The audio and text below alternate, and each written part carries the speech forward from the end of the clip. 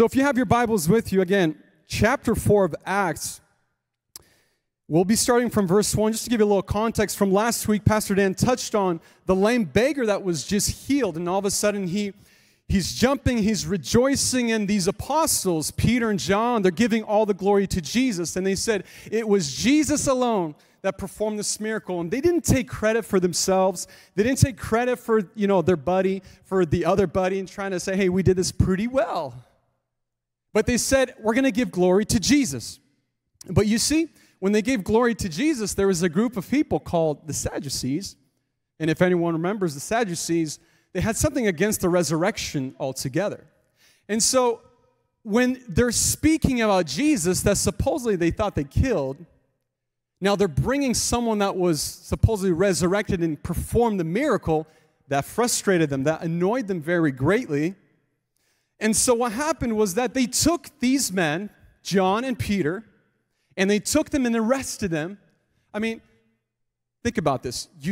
Let's say you performed a miracle and all of a sudden you get arrested for doing something so wonderful. Wouldn't that be confusing?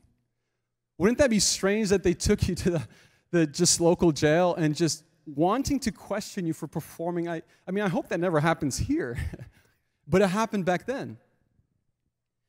But you see what happened was they're now standing and we're going to be questioned for what just happened.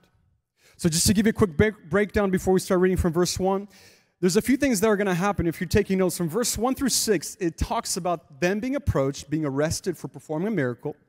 Verse 7 through 12, they're going to be questioned and trying to perform a defense by Peter specifically. Verse 13 through 22, they're going to be prohibited and they're being threatened. And then 23 through 31, they give praise and they pray for more boldness. So let's start from verse 1 through 4. It says, and as they were speaking to the people, the priests and the captain of the temple and the Sadducees came upon them, greatly annoyed because they were teaching the people and proclaiming in Jesus the resurrection from the dead. And they arrested them and put them in custody until the next day, and it was already evening. But many of those who heard the word believed, and the number of men came to about 5,000 people. Come on. That's amazing, for even a miracle being performed brought so many souls to Christ. I want you to listen very carefully what's happening here and kind of the context behind it. Listen, this takes place in the same year as the ascension of Jesus.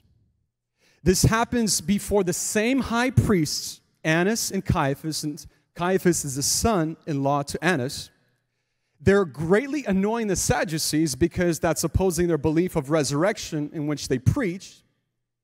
They're exposing the lies of the chief priests because remember in Matthew 28, they bribed the soldiers, say, don't tell anyone that they stole, or don't tell anyone that he was resurrected. Just say that they stole the body. So they're exposing their lies. The fifth thing is that they preach salvation exclusively through Jesus alone, and no other religion or God can do so. The seventh thing is that the same Jesus whom they thought they buried apparently didn't only demonstrate the bread multiplication, but now became the soul multiplication because he was the bread of life. Come on, listen very carefully. What you sow, be careful what you sow because you're going to reap it. They thought they took care of the matter by burying Jesus in the grave. But you see, Jesus went from the 5 loaves, the 2 fish, to feed the 5,000 physically. He went from the 7 loaves and a few fish to feed the 4,000 physically. But when this one man, Jesus, the Messiah, was buried in the grave, he fed 5,000 souls spiritually. You see what the death of Jesus has done in the history of mankind. Come on, are there any people like the apostles here that just, as you're already annoying someone, you're just increasing the heat? Is there someone that performed maybe some trouble in your schools and like you're getting in trouble, but they're just kind of turning up the heat and say, we're going to crank it up even more and they're going to hate me even more probably. Do you know this is exactly what they were doing? They were making them more frustrated. They are preaching the word. They could have kept it hidden. They could have said that was us. They didn't have to bring up Jesus, but they pointed to Jesus. But now, look carefully what's happening here. Is this any different from today? Let's take a look at what happens today. We have the same Holy Spirit and power as back then. We preach the same gospel to the world. The world is annoyed by Christianity, whether it's persecution in China, whether it's the hate speech in Canada, or the non-inclusiveness in the United States. Come on, there's the exposing of the darkness of the demonic agendas in the government, whether it's the left wing, the right wing. All I know is that I want to be under the shadow of the Almighty's wing. And there's the witches and the warlocks inspired music industry, and the latest releases doesn't matter whether it's the Swifts, the Dojas, or the Gagas. What we need is the gospel, the true music that brings life and hope, not depression and failure and destruction. We're going to continue to expose these demonic agendas, and it doesn't matter if it's the ABCs of identities out there saying, I was born this way. You know, Jesus says you must be born again, even if you think you were born this way. But you see, the gospel needs to be preached, and even the struggle that they were going through back then, we're facing the same things. But we have one promised thing that remains the same, the power of the Holy Spirit that's inside of us. Hallelujah. You see, we also preach that Jesus is the only way. And you hear people respond with sometimes, well, you're brainwashed. You know, Jesus said you need to be renewed in your mind, because ever since the beginning, Satan lied to the great-great-great-great-grandfather, Adam and Eve. We need the renewal of our minds, even if they think we're brainwashed. We all need the cleanliness of our minds. They could respond with, well, there's many ways to God. You know, Jesus said that it's going to be a narrow way. They could also respond with, well, you're not being inclusive of diversity in other religions. You're right. We preach Jesus exclusively because he's the only way, the truth, and the life.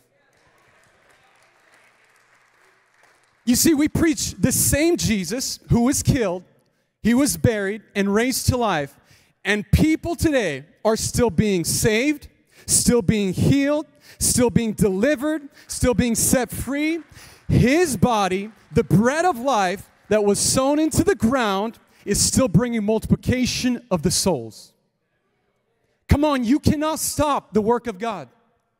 He is the same as yesterday, today, and forevermore. You see what happened here in Matthew 15 through 16, Matthew 5, chapter 5, verse 14 through 16, it says, you are the light of the world. A town built on a hill cannot be hidden.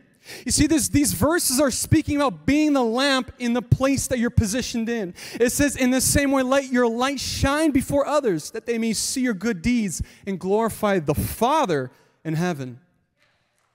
Come on, we're called to be the light. We're called to be bold, even in the midst of opposition. So really, a question for each one of us today. Where has God positioned you today? In that moment, John and Peter were positioned in a place of opposition. They were taken to jail.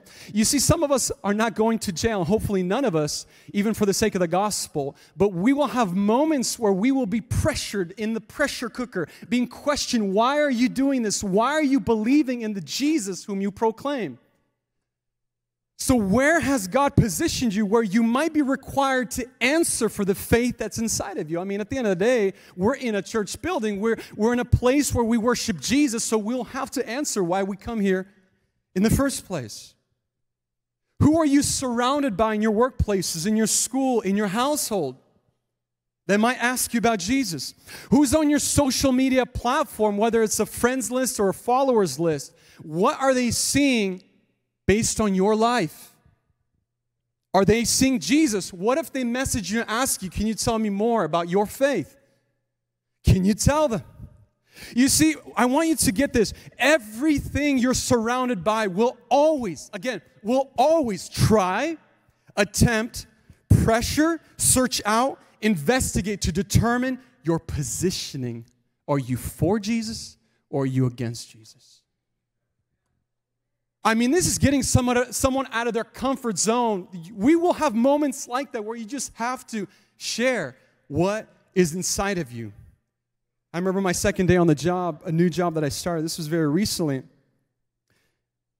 We had a team offsite. They call this a team offsite because they fly some people in, and we have just like a very long meeting that you get very tired, you get hungry, but praise God, they feed you some food there, and it's free. Praise the Lord. Who likes free food? So they take care of that, and it's wonderful food. So we get through our long meetings and long agendas, and all of a sudden, towards the end of the day, maybe around 4 p.m., people are getting tired, and we're wrapping up, and there's going to be a team dinner that's happening at the end, which is great. That's paid for too. But what happened was, this is really strange, and I'm just trying to get to know who these people are, and the VP, so the vice president of our team, pretty high up there, he said something very interesting. He said, hey, guys, I'm so sorry, but this happened, this is kind of the second year in a row, but I won't be able to make it to dinner with you guys as much as I want to. I'm fasting. What came to my mind is he's definitely not Christian, because Christians wouldn't publicly declare that very boldly like that. So I said, hey, you're probably not Christian, huh? Because we Christians we say that privately. We don't really say it. I'm kidding. I didn't tell him that. I don't want to get fired. You see, that's not the point. There's a place and a time to say it respectfully if needed. And the first week, they already knew I was Christian. And glory to God for that. But you see, there will be moments where you will be required to share your faith. I share that story on purpose because think about, he could have lasted just fine through breakfast, just fine through lunch, and no one would have known that he's fasting. But there was a time where his presence was necessary. And it was in the evening. People would have asked, where is he at? I mean, come on, he's the big boss in charge in the same room. There will be moments as the same way where we will have to say what's inside of us. Are you ready to say it? Are you ready to stand boldly for Jesus? Are you ready to share your faith with others? Let's continue reading verse 10 through 12. It says, let it be known to all of you and to all the people of Israel that by the name of Jesus Christ of Nazareth, whom you crucified, whom God raised from the dead, by him this man is standing before you well. This Jesus is the stone that was rejected by you, the builders, which has become the cornerstone. And there is salvation in no one else, for there is no other name under heaven among men, given among men, by which we must be saved. You see these words that Peter spoke? These were words inspired by the Holy Spirit. He was filled with the Holy Spirit. So I want to draw you a quick distinction between the two concepts we hear at times. There's receiving the Spirit. There's the filling of the Spirit. Receiving the Spirit is the Spirit of God in you. It happens at salvation. Filling of the Spirit, it happens through you. The Holy Spirit's ministering and using you. It's when you yield. You see, when you receive the Spirit's in you. He's in you, he resides in you, and he seals you for salvation. Being filled with the Spirit is when he's working through you and activates you and manifests through you. He's using you. So in this moment, Peter was saved, but the Holy Spirit, it has filled him to speak exactly the words that he needed to say, and oftentimes pierced the hearts of men, and he spoke with such boldness. He says, there's salvation in no other name. I mean, he's preaching it, and he's speaking it by the Spirit of God. And some of us here might say, well, that was Peter. I'm not Peter. What do I say? Let me comfort you really quick. In Matthew 10:19, it says, do not worry what to say and how to say it, for in that time, the Holy Spirit will speak through you. You see, regardless of the circumstances, the places that we're in, the Holy Spirit is your covering. The Holy Spirit fills you, and he will come upon you. And you think, come on, now Holy Spirit, now. Listen, he'll do it in the perfect timing, but when he does it, there's so much power that goes through you, and that it'll pierce the hearts of men and women. Hallelujah. You see, there's 4 things that Peter touches on. It's being filled with the Holy Spirit. He publicly declares the healing of God's, that was by God's power. Jesus is the healer, not their own doing. That Jesus, number 2, that Jesus was crucified, buried, and raised from the dead. The third thing is that Jesus is the cornerstone. And that number 4, salvation is in no one else, no one under heaven. Not one man was given authority and power to save except Jesus Christ. You see the beauty of it all in 1 Peter 3:15. It says, always be prepared to give an answer to everyone who asks you, to give reason for the hope that is in you, that you have. But do this with gentleness and respect. There's a quote that one person said, "It is better by noble boldness to run the risk of being subject to half the evils we anticipate than to remain in cowardly littleness for the fear of what might happen." Let me touch really briefly on what Peter, touching on the cornerstone. He was referring to Jesus. Peter's really preaching about the cornerstone, and he's mentioning the cornerstone, but he's also doing what he's preaching. He leans on the word, not his own understanding. He's putting his life and eternity into the hands of Jesus, because Jesus is the head of the corner and the head of the body of Christ. That means he's in charge. The rock upon which the weight of the whole structure is laid upon. So Peter uses that concept of the cornerstone even in the midst of opposition, even in the midst of the pressure that he's facing. And he says, I'm going to lean on the cornerstone, and I'm going to trust in Jesus. You know, some of us here, we've tried to do that in our own strength. We try to reply to people in our own strength. But what if we leaned on the cornerstone? What if we place all of the weight on the Holy Spirit to save, to heal, to deliver, and set the captives free? Because when you speak the word of God, you are tapping into the limitless power. Let me say it again. When you speak the word of God, you are tapping into the limitless power. Hallelujah. Hallelujah. There's a story of this man. Dr. D.L. Moody once was asked, why was he constantly seeking to be filled with the Holy Spirit so many times? I mean, the response, he says, is because we leak so many times. Really, if you think about it like a cell phone, we constantly have to plug it into the wall. We constantly have to keep it charged so that we can use it, because it's a very powerful tool.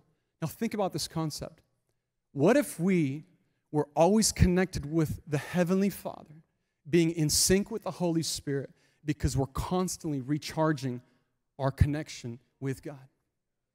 Allowing the filling of the Holy Spirit to use us wherever we go. And let Him release the words of God, which is the limitless power of God. Would you not want to lay all the weight on Jesus in your conversations? Would you trust the Holy Spirit to preach His message? It's His anyways. It's you leaning on the cornerstone to deliver the cornerstone message. You're yielding. Again, your yielding is a reflection of your filling of the Holy Spirit. You see, our theological, our intellectual, and sophisticated, full of experience type of answers sound pretty good. But the Holy Spirit's answer is much better. You see, we can try to penetrate the minds of people, but the Holy Spirit can reach down deep into the hearts of men and bring them to repentance. You see, our job is not to convert, but to declare the Word of God. That's the miracle working power in itself. The power of God will transform lives. That's what it's meant to do. Hallelujah. Come on, let's keep reading Acts chapter 4. So continuing on with verse 18 through 20. So they called them and charged them not to speak or teach at all in the name of Jesus. But Peter and John answered them, and they said, whether it is right in the sight of God to listen to you rather than to God, you must judge. For we cannot but speak of what we have seen and heard. They said, we cannot but speak of what we have seen and heard. You see, I mean, if you look at this court case, really, they knew that they lost. The Pharisees, the Sadducees, all these high priests, they knew that they lost this court case, because they're like, hey, these are uneducated men. They're common men. They're Jesus type of people, so they're not very strong. They can't necessarily do too much. And when they saw that they're lacking accusations, they couldn't even deny that this man, by the way, that was standing right next to them, with them in that court case, literally, this man that was lame now is walking. I mean, how can you deny that? And so they used a power tactic in saying, you know what? Let's just scare them. Let's prohibit them. Let's threaten them. Let's just say that you cannot ever do this again. But you see what happened is, what was their why? Why were they willing to stand and even lay down their lives? I mean, they could have pulled up a cross again and hanged both of these men as well.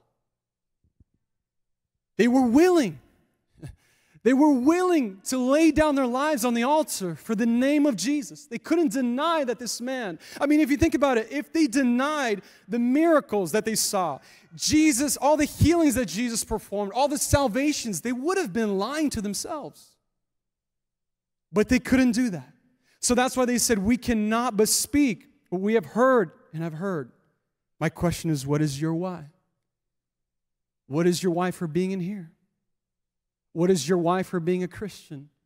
What is your why for your faith in Christ? What is your why when you're questioned about your faith? What is your why when they ask you, can you tell me a little bit more about your church? I would say, it's okay, it's in that corner. No, can you tell me more about your church? Can you tell me more about Jesus Christ? Listen, I want the forgiveness you've received. Can you tell me a little bit more? You see, the world's desperately looking for answers, and you have that answer because the Holy Spirit dwells in us, and that's the only one that can satisfy what they're longing for. Peter Cartwright, a 19th century circuit riding Methodist preacher, was an uncompromising man. And one Sunday morning, when he was about to preach, he was told that General Andrew Jackson was in the congregation and warned not to say anything out of line. That sounds familiar. When Cartwright stood to preach, he said, I understand Andrew Jackson's here, and I've been requested to be guarded in my remarks. Andrew Jackson will go to hell if he doesn't repent.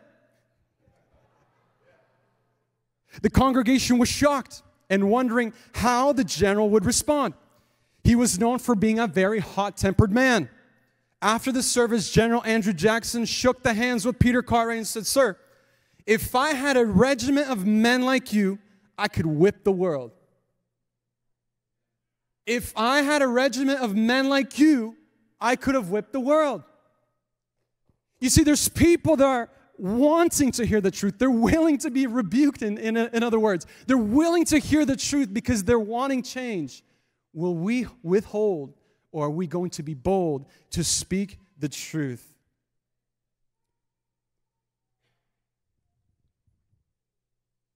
I want to remind you, and I asked you this question, what is your why?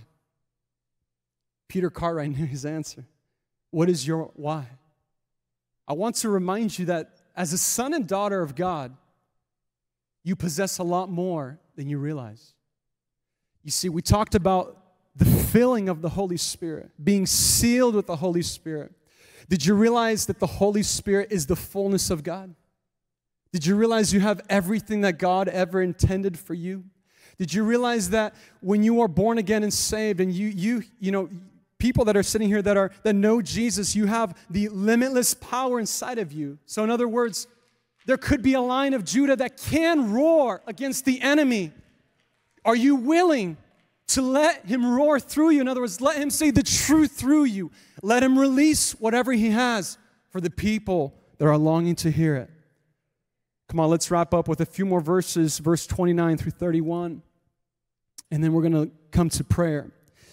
And now, Lord, look upon their threats and grant to your servants to continue to speak your word with all boldness, while you stretch out your hand to heal, and the signs and wonders are performed through the name of your holy servant Jesus. And when they had prayed, the place in which they were gathered together was shaken. They were all filled with the Holy Spirit and continued to speak the word with all boldness. You see, these disciples could have sat back and accepted the fact that they tried it once, but rather they continued to pray to continue. They wanted to continue to do that work. They could have accepted the threats and the fear to penetrate them, but rather they continued to permeate the regions with the gospel. They could have enjoyed that one healing and said, that was wonderful. Whew, we're still alive, and that was great. But rather they said, Jesus, we want more. Come on, is there anyone here in this place that, Jesus, we want more? I know that place could have been tough. I know that circumstance could have put me under a lot of pressure. But Jesus, that's who you've called me to be a witness. And you're going to help me do it. They could have enjoyed receiving the Spirit and sit quietly, but rather they wanted to be filled with the Spirit, and the place was shaken. You see, what about you and I? What is your prayer this morning? What are you longing for? You see, you could sit back and accept the fact that being bold is for others, or you can get up and pray for boldness. Maybe you're afraid that you might not get that paycheck if you stand up for the truth. And they'll say, hey, you're not being inclusive, you're not being the example that you need to be at work. What if standing for the truth, what if it's worth it for the sake of your workplace and the neighborhood because they need to hear Jesus? What if your appetite for the power of God went from one miracle to see hundreds of miracles, signs and wonders? Will you ask Jesus to fill you and use you? I think this is going to turn into the days of Acts if that happens. If each one of us comes to the Lord this morning and say, Lord, do it again.